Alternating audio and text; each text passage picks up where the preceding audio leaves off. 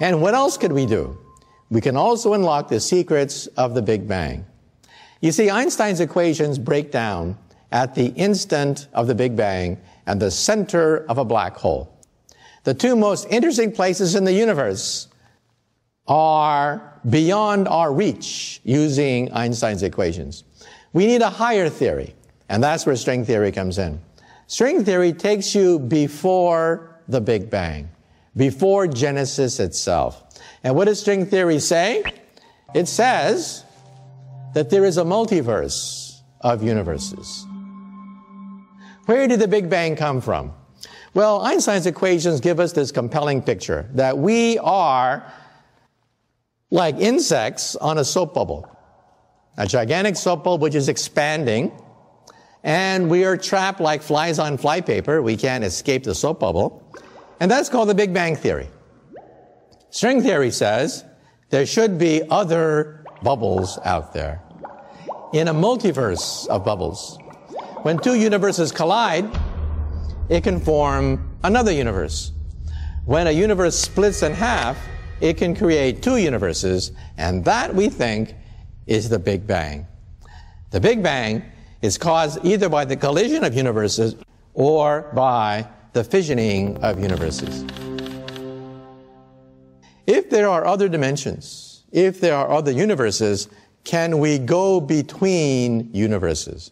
Well, that, of course, is very hard. However, Alice in Wonderland gives us a possibility that maybe one day we might create a wormhole between universes.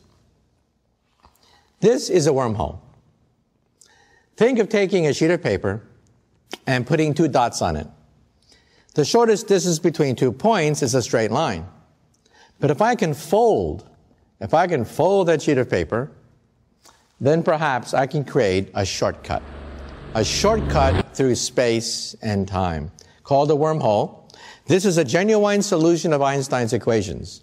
We can actually see this in string theory. The question is, how practical is it to go through one of these things? We don't know. In fact, there's a debate among physicists today. Stephen Hawking, many physicists are jumping into the game of trying to figure out whether it's physically possible to go all the way through a wormhole. Because if you could, then you might be able to use this as a time machine. Since string theory is a theory of everything, it's also a theory of time. And time machines are allowed in Einstein's equations, but to build one is extremely difficult. Far more energy is required than a simple DeLorean with plutonium. You know, trillions of years from now, the universe is going to get awfully cold. We think the universe is headed for a big freeze. All the stars will blink out. Stars will cease to twinkle. The universe will be so big, it'll be very cold. At that point, all intelligent life in the universe must die.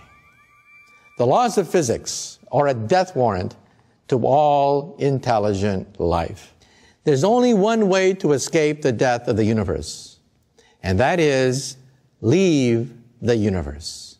We are now, of course, entering the realm of science fiction, but at least we now have equations, the equations of string theory, which will allow us to calculate if it is possible to go through a wormhole, to go to another universe where it's warmer, and perhaps we can start all over again.